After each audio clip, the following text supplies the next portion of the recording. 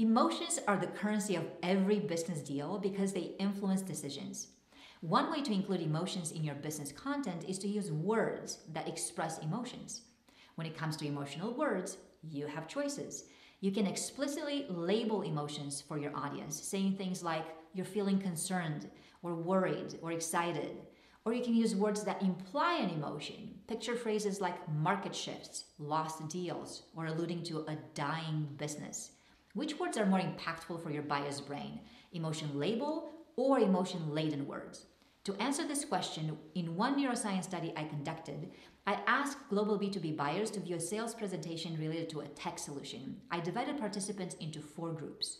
Group 1 saw the sales presentation that included a small percentage of emotion-laden words, insisting mainly on logic, not emotion.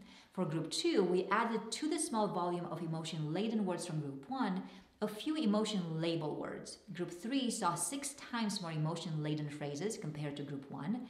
And for Group 4, we doubled the emotion label and emotion-laden words compared to Group 2.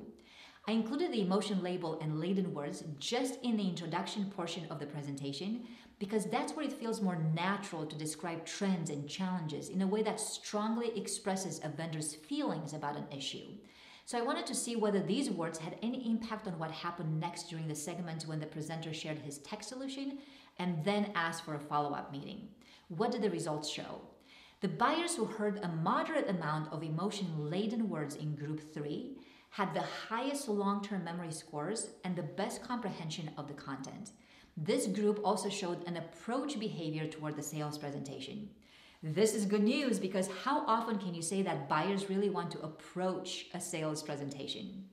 Buyers in Group 3 also showed the highest level of brain synchronization, meaning they engage with the content in the same way and in a way that was conducive to remembering content.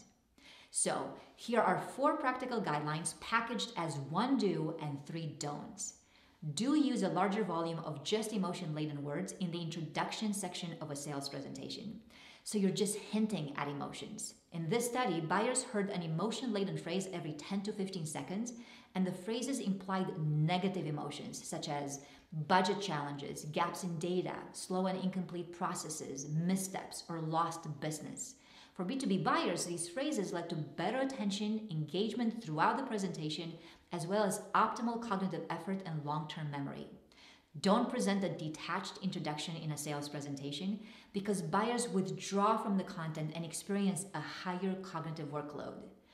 Don't use an abundance of both emotion label and laden words, meaning specifying emotions and hinting at them. This is because buyers' attention and working memory decrease, meaning they do not store information in their memory, and an extremely emotional introduction also puts buyers in a negative state of mind during the solution and follow-up sections of a sales presentation.